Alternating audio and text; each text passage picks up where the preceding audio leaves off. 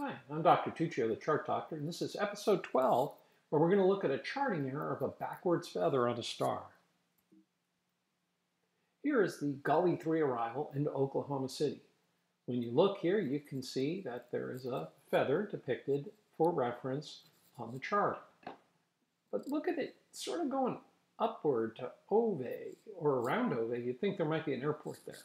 But when you dig into this a little deeper, my friend Steve Madigan dug into this a little deeper, he found that, whoa, wait a minute, IBWM, Ove is way up there.